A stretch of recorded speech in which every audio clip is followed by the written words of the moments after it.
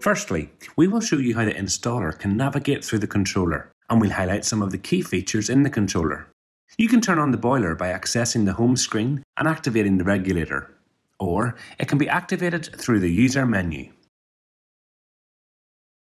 To access the user menu, select Menu, which brings up various icons. And the first icon we'll access is the information screen. This gives details of the status of the boiler and shows boiler output, combustion fan and exhaust fan output, and the amount of fuel to be consumed until the next service. Continuing through the information screens, you can see boiler and exhaust temperature and buffer tank temperature. The next icon is boiler settings. In here, we'll set boiler temperature by using the easy touch up and down buttons. The next icon is setting the fuel hopper refill level when the hopper has refilled to the top with fuel. This icon is for lambda calibration, which is generally accessed by the service technician. Still within the boiler settings, we can decrease the boiler temperature for nighttime function. For example, decrease the temperature by 10 degrees and set this on particular days and for particular times as shown.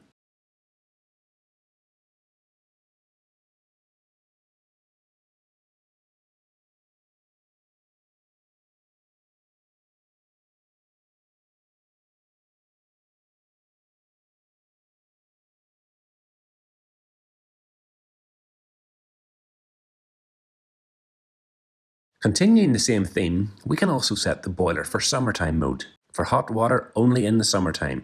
For both hot water and heating, you can select winter mode. By selecting auto mode, it allows the weather compensation function to be used in the boiler. Going back out to the main menu and entering general settings, you can set time, date, screen brightness, sound level and language. Going back out to the main menu, you can then access the alarms menu. For example, here you can see that we had a power cut logged. The safety thermostat was activated, and again you can see that we had a power outage. All these alarms can be notified to your email address or phone and highlight the time of the occurrence of the alarm. For each of the icons, you can get further information by pressing the I on the bottom of the screen. Here we can enter the service menu and enter a password for installers only. In the service setting, we can set up the auger configuration by doing an auger efficiency test and setting the auger time. We can enter the fuel weight, which will give us our auger efficiency. We can then enter the calorific value of the fuel. This is shown again in the commissioning firing section later in this video.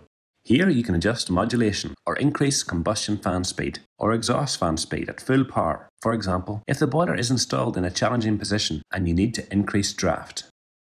Here we can set our desired oxygen level, and the boiler will always try to maintain this level via lambda control. Here we can set fans, oxygen etc.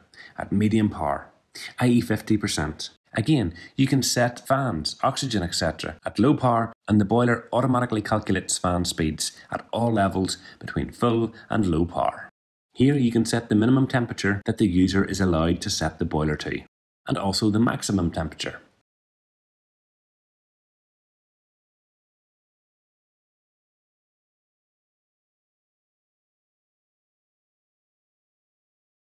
Here, the installer can decide whether the boiler is worked off a time clock or some internal device. Again, in these boiler settings menu, we can set the external auger to fill the integral boiler hopper and the external auger runtime. By selecting the back arrow again while in boiler settings, you can adjust the factory settings for temperature that the pump is activated. Again, by selecting the back arrow and selecting auxiliary, we can set an auxiliary output to activate a reserve boiler, or to create an external alarm or activate an additional pump. In manual control, we can test each components in the boiler. Here, we activate the auger. Software updates are also made available. Here, you can restore the boiler to factory settings, and this will undo any adjustments made. In the service settings, there is also a touchscreen calibration menu, and you'll need to press the random crosses. This completes a walkthrough of all the settings within the controller that the installer may need to access. The next access level is the manufacturer's level, which is only accessible by representatives of the manufacturer, and this level contains parameters that seldom, if ever, need adjustment. For example, in burner settings, the factory settings of the ignition time on the auger, preload time, and the igniter preheat time are all set and cannot be altered by the installer. The draft factory settings and ignition fix time are set, for example.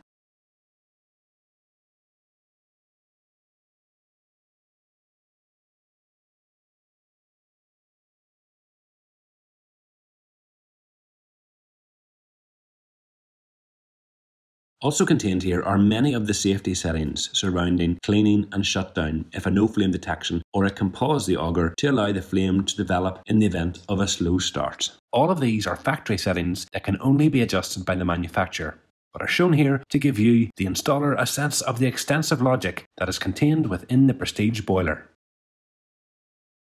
The installer can also create shortcuts to add certain menus to favourites. To do this, simply press the icon for 3 seconds, and then the menu is stored in the Favourites folder.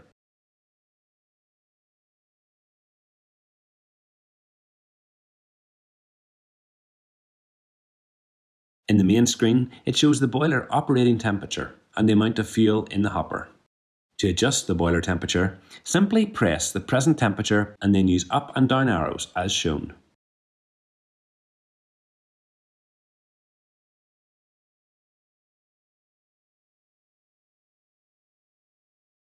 By now, the installer will have connected power to the boiler and have the unit plumbed.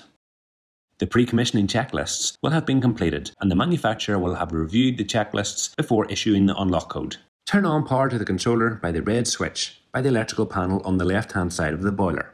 The controller will be in the locked position and an alarm will appear. Press the menu icon and enter settings, then enter the unlocking pin provided by Woodco. Once in the boiler lock screen, set to no and click OK. Return to the home screen. The boiler is now unlocked. Enter manual mode by pressing the manual mode icon and run through a full outputs test to confirm all components are working OK by visual and audio check. Run auger outputs test.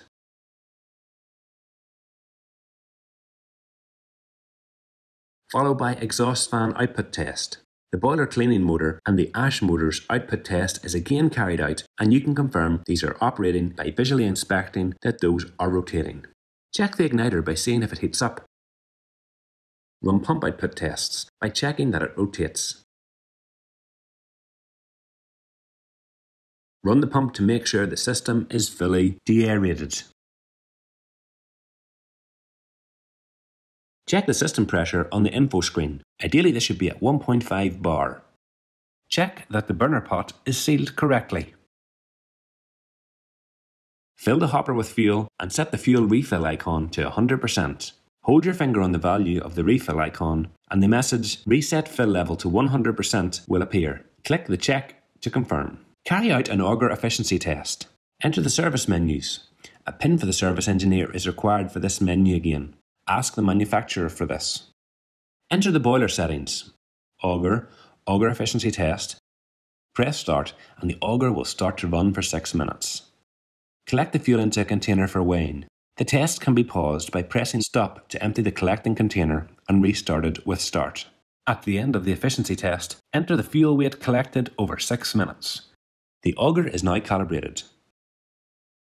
You can also put the energy density or CV of fuel here if you want to deviate from factory settings. The iGen controller, using an advanced algorithm, then calculates the fuel weights for each stage of the boiler operation from 100% down to 30% power. This algorithm is often referred to as PID or fuzzy logic. It simplifies the commissioning process greatly and reduces the amounts of human intervention in the setting up of the boiler. Decide how the boiler is being externally controlled. The factory setting is that the boiler is controlled by a 230 volt external control supply from a time clock within the property via a relay. If the controlling signal is a non-bolted switching contact, then this can be connected directly to pins 42 and 43. Enter the user menu and turn on the controller. The controller is now on and awaiting the signal from the time clock or room thermostat to start the ignition. Once the boiler has a call for heat, the ignition sequence starts with the following logic. Cleaning 20 seconds. Preheating 120 seconds. Preload 38 seconds. Fixed ignition 5 minutes. Variable ignition 4 minutes or 3 degrees Celsius rise in flue gas. Stabilization 120 seconds. Run mode. The boiler operated on the PID modulation, so it will modulate freely between 30% and 100% of boiler output. Once it reaches the target temperature, it will continue to run at its lowest power for an extra 5 degrees Celsius temperature rise, before going to the burning off extinguishing stage. Burning off lasts for a minimum of 7 minutes. Once burning off is finished, it enters final cleaning, which is compressor charging for 120 seconds. The boiler will remain in standby until the temperature drops by 10 degrees Celsius to restart the ignition sequence again.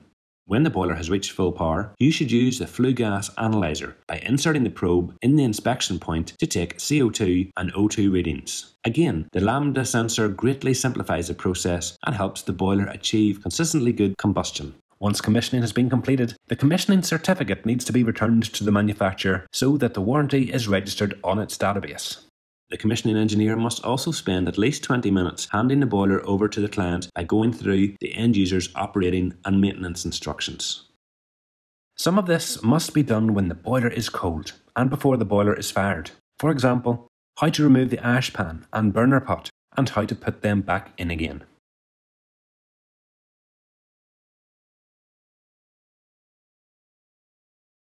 Customer must sign the commissioning card, confirming they have received and understood how to operate the appliance.